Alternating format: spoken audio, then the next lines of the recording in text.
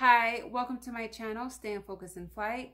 Today we're going to be discussing 4 reasons why I decided to return my GoPro Hero 7 Silver coming up.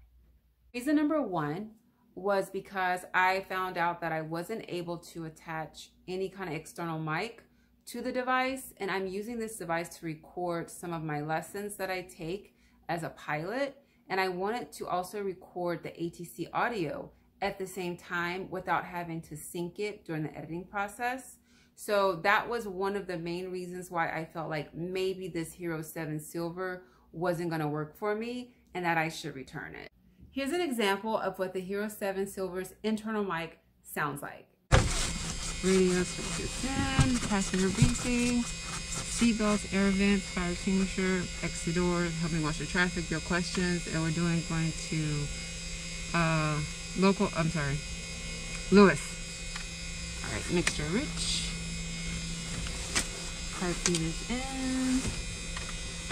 Timer.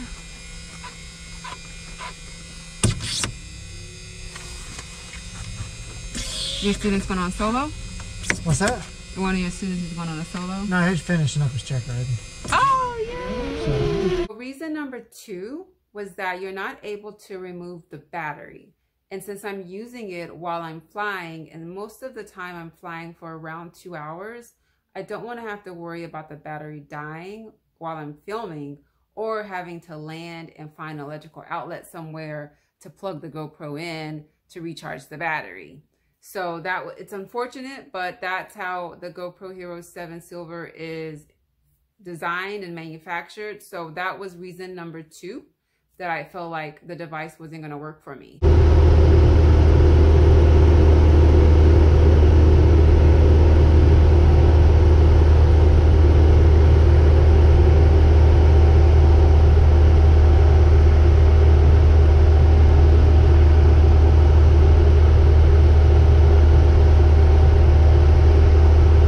So reason number 3 was that you're not able to add ND filters.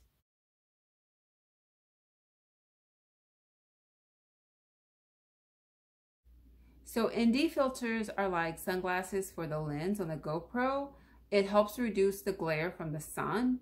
And I normally fly in the morning between 7:30 and 8 o'clock, so the sun is rising.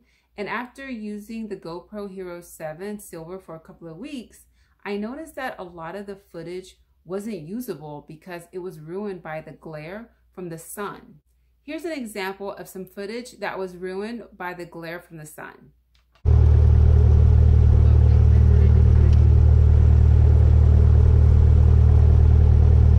So the 4th reason is that you only have one view, which is wide view.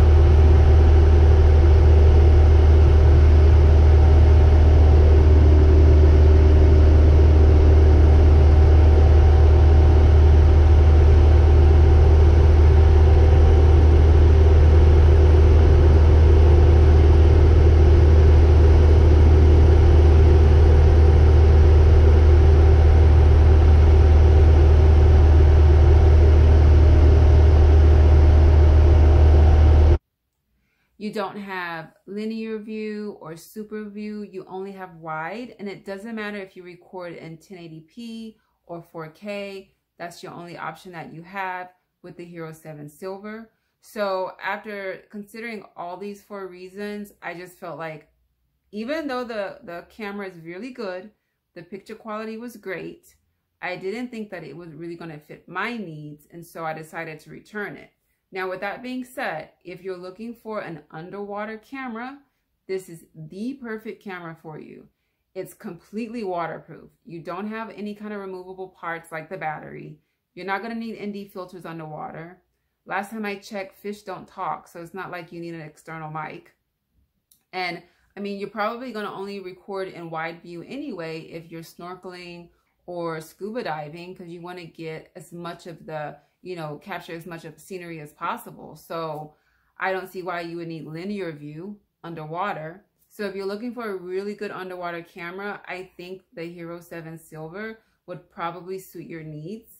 Also, I just want to add, I had a 32 gigabyte SanDisk micro SD card, and I could get 2 hours and 15 minutes of footage on that, which is actually pretty great, you know, considering like the Hero 6 Black with a 32 gig 1080p, you can only get about an hour and 15 minutes. So like I said, it's not a bad device. It just didn't suit my needs.